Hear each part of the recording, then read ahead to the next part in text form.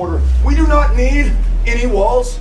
This emergency at the border is fake. That we should decriminalize. Created a fiction about a crisis at the border. I'd take the wall now. But when they come into your backyard and they're by your bedroom window for 20 minutes, that's disconcerting for me.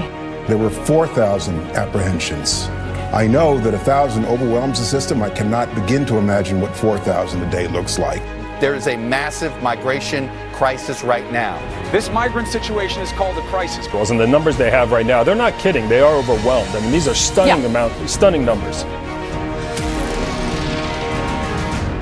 Democrats want to pretend there is no border crisis.